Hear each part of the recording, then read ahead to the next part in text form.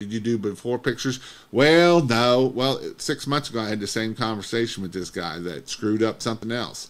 You can give me excuses all you want. Excuses don't get things done. The reason why I put that list together is so that you don't get excuses.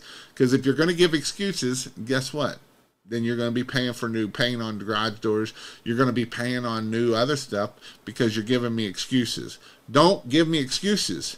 Go do that. There's a process for it. And the reason why I give you the process is so that way when the customer calls you back and says you screwed up something, you say, here it is right here.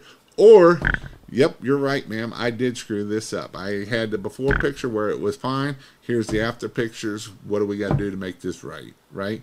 Don't try to lie. Don't try to cover it up. That's not going to help you out. Now, if you've got a picture before that, hey, it was broke before versus now, or it was dead before, this tree was half dead before I ever started because here's all the brown you can see on it, then guess what?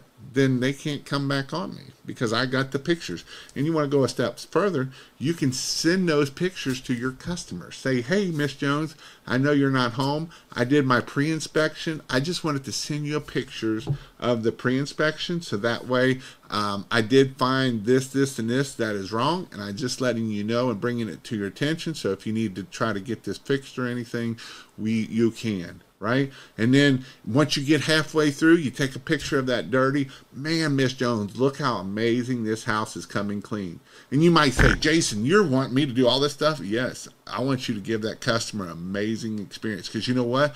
They will remember that